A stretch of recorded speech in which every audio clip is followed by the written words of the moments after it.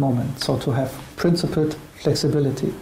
And I think this is what we need. So the request is for at least 10 to 12 months more time for local serbs to convert their license plates to Arabs. Might be that. I mean, I would say in general,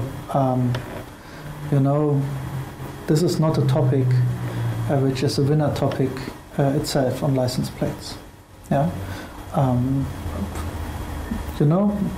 If I'm going in Germany to change my license plates, it's not like a winner topic. Yeah, I'm going to do it easy. Yeah? And I fully understand the positions, and I think that it's also important that we acknowledge that the principal position of Kosovo is right and legally right.